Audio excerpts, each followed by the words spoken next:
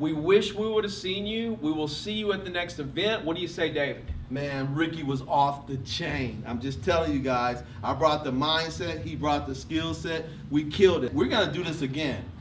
And all I can tell you is, it was unreal.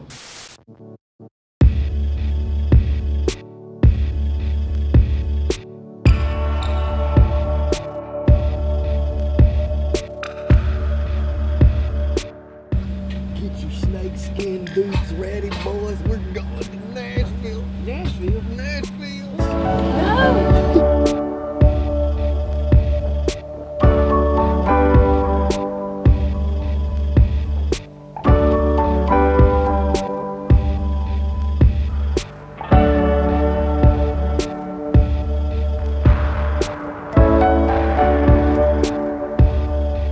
I think it'll be like 11 or something there, or something like that. That ain't right.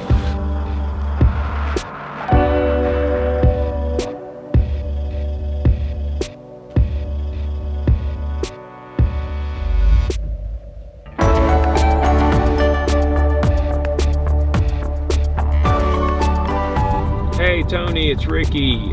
Look, I got us an offer. It's a really good offer, so give me a ring when you get a chance. Just say, you know, contract is hereby null and void, did not pass inspection.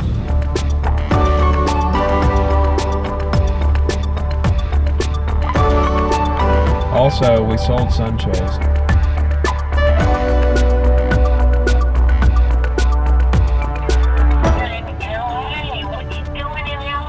I'm going to speak at this real estate event tomorrow and then come back Sunday.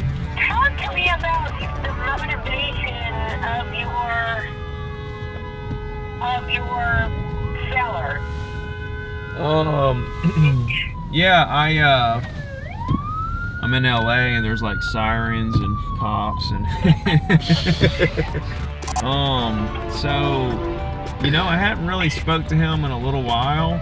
But we have a great relationship, and you know, it's been on the market forever. I mean, what are you thinking? I mean, we had an offer at one point for like 40 or 35 or 40, and he wasn't interested in that.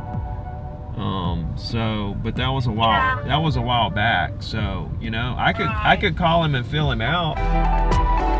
You know, Brazil's talking to me about going down there and Australia. And Go. Those flights are. Just take. I'm gonna go, but man, I'm dreading that trip.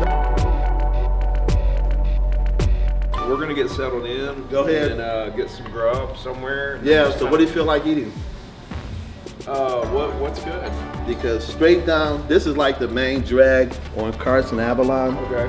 And then Charger State is like half a mile, not even a half a mile walking distance. And then there's a mall, another mile down. And you got everything from Tony Roman's ribs. You got everything. We'll probably go there and just kind of pick something out.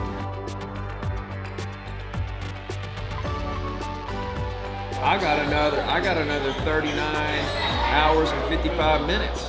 Yeah. To like find some more business, you know what I'm saying? I seen it, man. I just didn't want to move my glass. I seen it. Yeah, I was like, I was waiting. I was like, man, it's about to go down. But the key is you gotta pick a way and you gotta consistently do it every freaking day. Are there ever any listings with clients that you walk away from if you see that they're not Never. I've never fired a client. You don't speak much about open houses. You don't. That's not something you do. Once early on, did you do that? A few of them, you know? I mean, once you do a few, you realize this isn't real productive, then you just kind of quit doing them, you know? What would you say a new agent should look for, like in a brokerage? Like, what would be something that? I love that question. I think the number one thing is that they're going to teach you something. I have a question. What do you think about as far as a new agent, as far as starting with a franchise company versus an internet broker? Like EXP and stuff? Yeah, like EXP. Wherever they're going to teach you the most. Okay. Wherever you feel like you're going to learn the most. And then if you get in there and you feel like that was a bad move, go somewhere else. Okay. Thank you. Don't waste any time. What would you say is the main thing that people miss or they overlook that's very important when you're trying to close a deal? Reading them.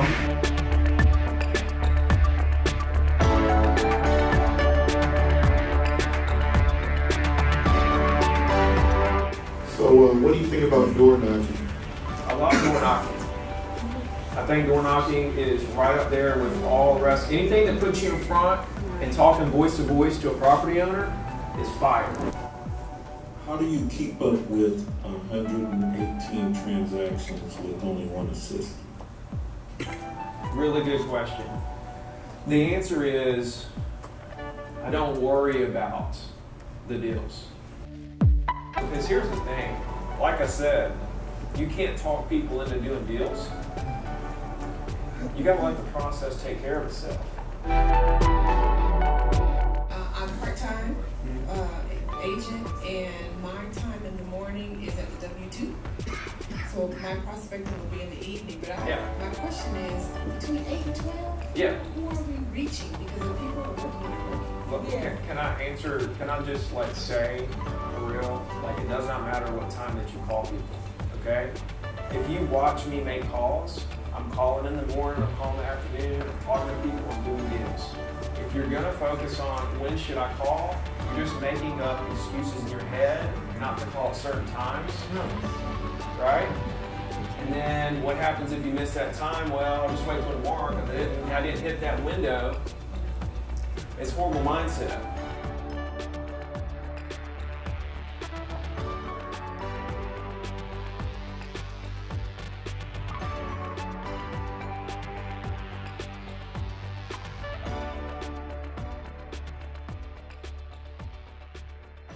What are you doing?